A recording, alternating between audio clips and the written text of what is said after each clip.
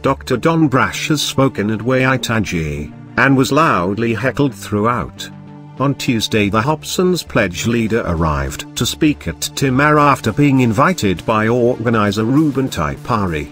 He was welcomed peacefully for his first appearance since 2004, when protesters threw mud at the controversial figure.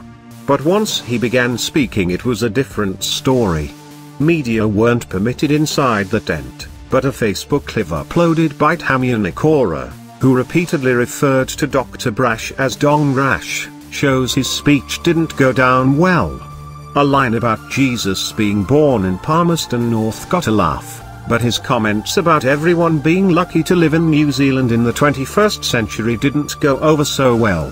When he spoke about growing up poor, a woman in the audience called out that Maori are still living like that.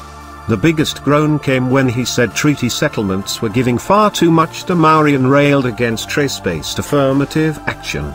"It's called justice," one woman yelled in response. Dr. Brash did get some applause when he finished speaking, with Mr. Taipari asking the audience to appreciate that at least he tried.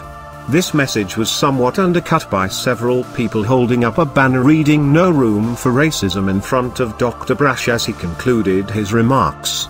Speaking to reporters earlier, Dr. Brash said he had been very impressed that he was invited, but wasn't sure what the reaction would be to his speech.